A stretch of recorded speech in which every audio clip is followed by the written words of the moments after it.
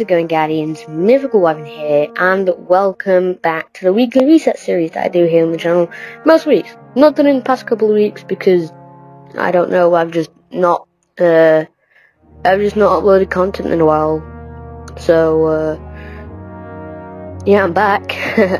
So yeah, hopefully I'm going to be doing this series plus the series on Saturdays, where I basically tell you guys Trials loot, Zerloot, and that week's TWAB, because why not? More videos, more information, more views. Just kidding, I do not do this for views, guys. I just do it for, you know, your guys' entertainment. Anyway, so we should probably talk about the Crucible first, which there's quite a bit to talk about the Crucible. First off, Iron Banner's back. I love Iron Banner. Who does not love Iron Banner? I am excited for this week's Iron Banner. Not played it yet though.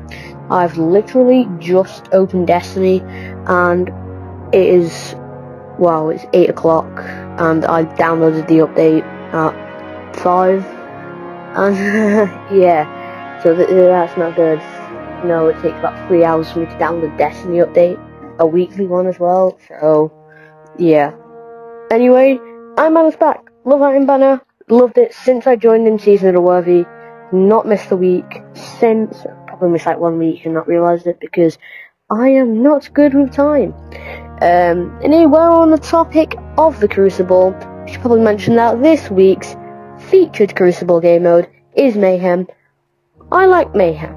It's a good way to farm your Crucible weapons because you can just sit in the back of the map and spam your tether until you throw the game. Because that's the quickest way to win or lose. So if you're looking for that frozen orbit sniper rifle, suggest you just sit in the back of the map and just spam your tether until the game ends. Because you either win or you lose. I mean, either way, get loot. Anyway, we should probably talk about this week's seasonal stuff. So if you haven't already played Seasonal Quest, don't give me any spoilers because I've not played it yet.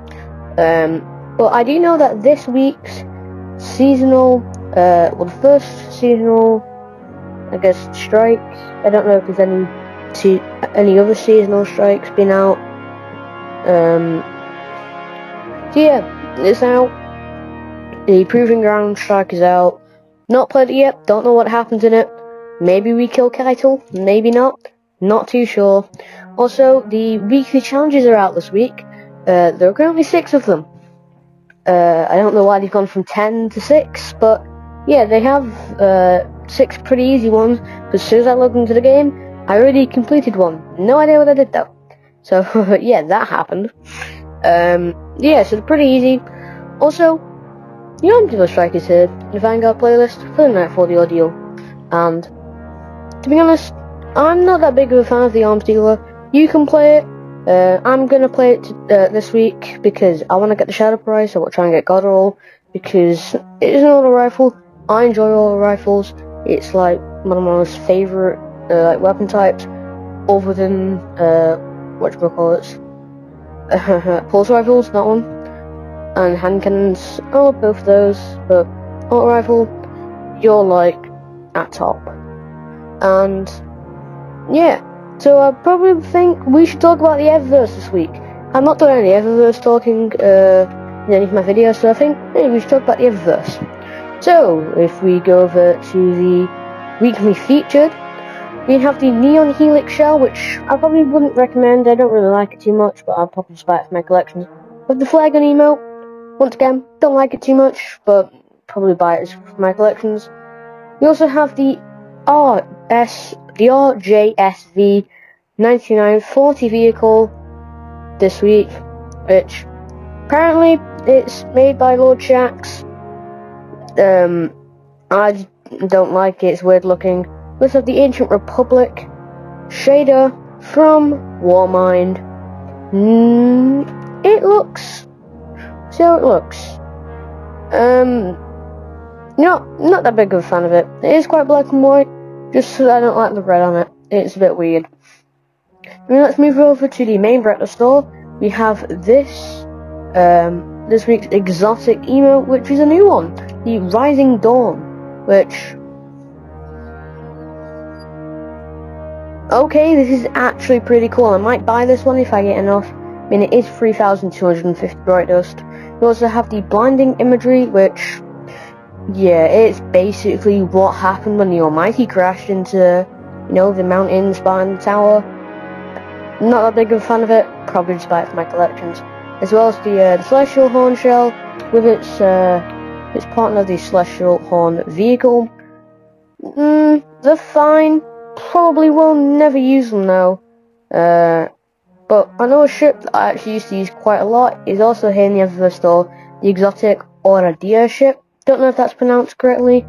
If you do know how to pronounce this word, let me know in the comments below because I have no idea whatsoever. And we also have the Shrandea's song, the 1K Voices exotic fusion rifle ornament this week. Once again, no idea how to pronounce this word. Let me know in the comments. I'll probably just look it up on Google Translate.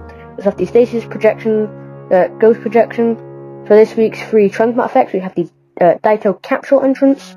We have the past untethered, or unearthed? Yeah, unearthed. Why did I say untethered? And we have the Vex invasion effects. And for this week's weekly featured shaders, we have the Neopop Wave, Amethyst Veil, Deep Sea Durant, and the Calico's Finest. So, that's everything to let you guys know of this week. If you want to know what the hotfixes are, I'll put them in the description below. Also, while you're there, hit that like button and the subscribe button. Also, ring the notification bell so you never miss an upload. And while you're in the description, why not check out the link to my Twitch, my Discord, my Twitter, and my TikTok, because if you enjoy my content here, you'll probably enjoy it on those. Anyway, this is all from me, Guardians. Stay safe, and yeah, it's Mr. Squadron, signing out. See ya!